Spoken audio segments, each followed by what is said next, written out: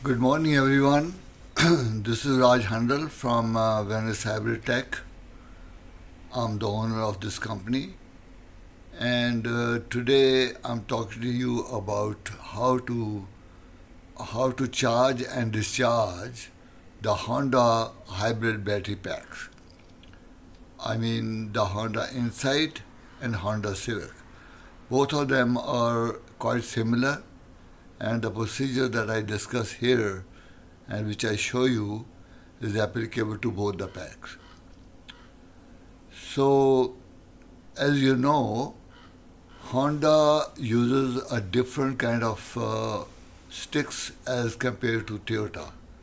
They have sticks like this, which are made of 6 cells, 6 D cells, which have been welded together, and then they have these end points, connectors, and so this is how they make one stick, and there are total of 20 sticks in the pack. So each stick is each D cell is about 1.2. So the stick is nominal voltage is 7.2, and then 20 sticks make it 144 volts. So in the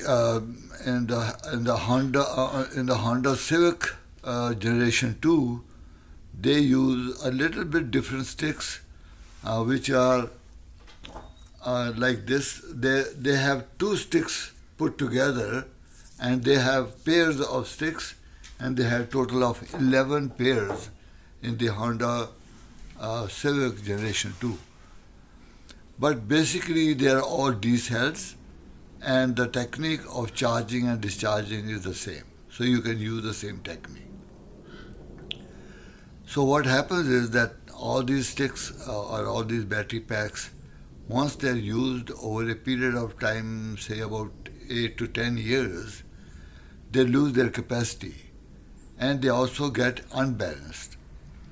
So idea of recycling, or what it involves in the recycling, is you are going to charge and then wait and then discharge and then wait and then charge. So like this is one cycle. Charge and discharge is one cycle, and you're going to do this charging and discharging about 6 to 8 times with a view to regain the capacity and balance them. So by doing this procedure, you can regain quite a bit of capacity, and they get balanced, and the car is happy, and all the lights will go away, and your IMA will be fine, and your car will start, will show charge and assist properly. And there's also another thing that's called a memory effect, about which I will talk later. So today I'm doing this on a Honda Insight 2001, and I'm doing this recycling, and I'm going to show you practically how I make the connections and how to charge this battery pack. So before we proceed with the actual demonstration, I wanted to tell you about the preparation. So you have to take the battery pack out of the car onto a workbench. You have to remove the junction board.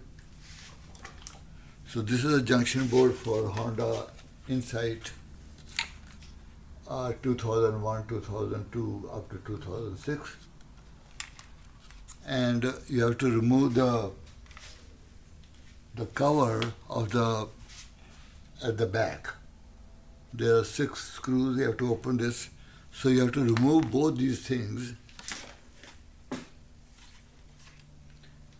and also you need a wire like this with the ring terminals on two ends to make the connections for the fuse, which you have removed because you removed the junction board. So now I'm going to show you the connections. So here's the battery pack, and as you can see, I have my shop light connected to terminal number 1 here, number 1, and on number 10.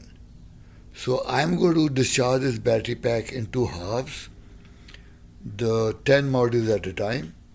And as you can see here, I've got the wire connected between terminal number 8 and number 9.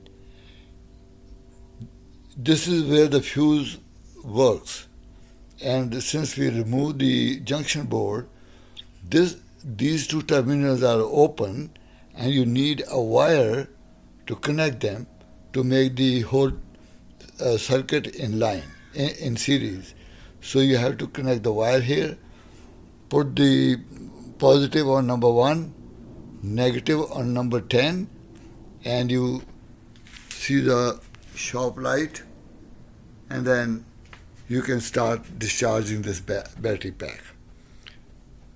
And then similarly after that, you're going to move these terminals. Number 10, the number 1, the positive will go to number 11, and the negative will go to number 20, and then you will discharge the other half. And after you discharge the whole battery pack, you're going to let it sit for about half an hour, and then you're going to charge it with either my high-speed charger or a grid charger. So I have my high-speed charger here, and I have the connectors, and I'm going to connect them. I'm going to connect them on number 1 and number 20, and I'm going to charge the whole pack in one go. And that is how you will charge and discharge the hybrid battery pack of any Honda Civic or Insight. So I showed you the connections of how to charge and how to discharge the battery pack. Let's talk about a few things about the whole procedure. Now, what I do is, first of all, whenever I want to recondition any battery pack, the first thing I do is to charge the battery pack fully. Like in this case, Honda Insight, I will take it to about 170 to 175 if it is possible. Some of the packs are weak. They may not go up to there. They may go up to 165, 167, 168, whatever the voltage be. You charge it up fully and let it sit for about half an hour. Okay, after that, I want you to take out all the 20 sticks and check them. Why? Because what happens is, when you see these sticks, which are made of 6 D cells, as I told you earlier, it is possible that 1 or 2 of those cells are defective, or they are not capable of taking a charge. They are dead, as we call them. So if you just keep cycling them, you are not going to achieve anything, and you're going to waste your time. So the best thing to do is charge the battery pack, let it sit for half an hour, and then take out all the 20 sticks and check them. And for checking, I'm going to show you now how to check them and what I mean by that. So here's a Honda Insight or Honda Civic stick, and I take a screwdriver and I'm going to mark, or rather scrape each cell at the juncture. I'm going to make a little cutting or scrape the heat shrink which has been put on these cells. I'm going to, as you can see in the video, I have already marked them here, here, here, here, and here. So I'm going to mark these with the screwdriver, score them or scratch them with a view that I can see the metal, because I want to check the voltage of each cell, and it is very important that you mark them at the points where the cells are joined together. So at the juncture of first cell and the second cell, you see this little bit of a strip, and you're going to mark it on top of that. If you mark anywhere else, you may not get the right reading. So it's very important to mark it at the correct point. You can see in this video, I'm showing you clearly where to mark them. So you mark these 5 points, and then you're going to follow the procedure of checking each and every cell with a voltmeter. You're going to touch the voltmeter here and on this point here, and you will get a voltage reading. Similarly, from here to here, and then from here to here, and like that, all the 6 cells. And you're going to do this for all the 20 sticks.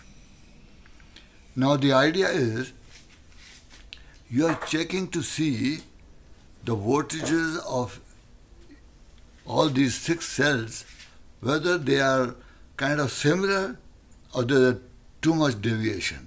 What you'll find is they may vary from 1.2 to 1.3 in between, but some of the cells may be like 0.7 or 0.8 or 0.85 or 0.9, but they'll be way down than the rest of the 5 or 4 cells. So those 1 or 2 cells are dead. So you don't want to use those sticks because you'll be wasting your time. Those cells are not going to catch any voltage, or they're not going to catch any capacity. They're going to remain dead. So don't waste your time. Check them right in the beginning. Once you check all the 20 sticks, you remove the bad ones, replace them with the good ones, and again, for the good ones, again, you must check them before you know whether they are okay or not. If there are some sticks you got to replace them, you charge them, check them the way I told you, and if you find that they are okay, then you replace the bad ones with that. And now, once you have the 20 sticks or 20 or 11 pairs for Civic Gen 2, now you are ready to start the procedure of recycling, like I explained to you. And then you have to recycle them 6 to 8 times. The more you do, the more capacity they will regain, and the more your battery will last. And another clue I'll give you now is that when you are charging and discharging, you'll see in the discharge procedure that each half generally takes about 45 minutes in the beginning. But as you progress, you'll see that they are taking more time. It will go up to 1 hour for each half. Then you know that yes, your sticks are good. So the idea is, after you charge the battery pack and before you start discharging, they should be around, the battery pack should be around 170, 175. So that means 80, 82 volts per half. And you're going to discharge it to about 65 volts or 60 volts. Depending, it's not anything fixed. Depending how much charge it was, you're going to go down by about 17 to 20 volts for each half. Once you discharge it, then again wait for half an hour and then charge it back to 80. Now you're charging the whole pack together, so you're going to go up to 170, 175. And I suggest that you keep a track, you keep a note of all the readings, how much, when you're charging it, how much capacity they have regained. And the best indicator is the shop light, which tells me how much time it takes to discharge them. If they're progressively going up, that means you're doing the right procedure and you're on the right path. And you do this 6-8 times and your battery pack will be good to go. And then I suggest, after completing the whole procedure, let it sit for about 24 hours and you check how much voltage has dropped in that time. It should not drop more than 2 to 3 volts. If it drops more, you may have to do more recycling.